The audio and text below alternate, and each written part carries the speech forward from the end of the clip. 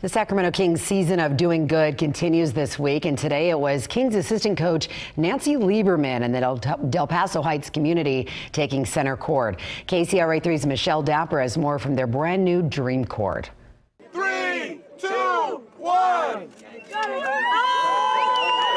There's a new home court in Del Paso Heights. It takes me from like 57 years old to 11 years old when I was playing in Rucker Park. Today is not about me, first and foremost. Today is about you. Kings assistant coach Nancy Lieberman giving back to the community. And they have a desire to do dream courts in underserved urban communities around the country. And for Sacramento's Del Paso Heights to have a dream court, that's exactly what the doctor ordered. A simple way to say thank you. We want to bless these kids with love and kindness and just let them know, strangers care about them. Giving back with a brand new basketball court. What do you think of the court?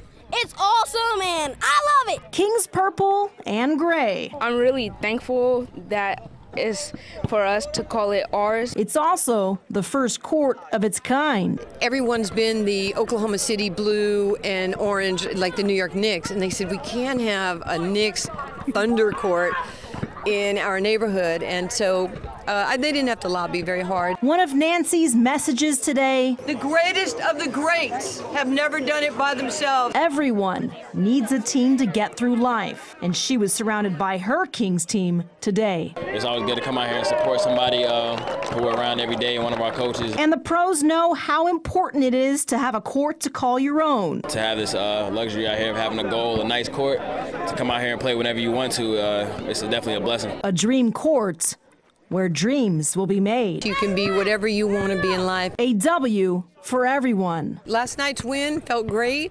This is a win-win-win. This is like winning 5 in a row right here for the kids. In Del Paso Heights, Michelle Dapper, KCRA 3 News. Oh, as an added bonus there, she got it.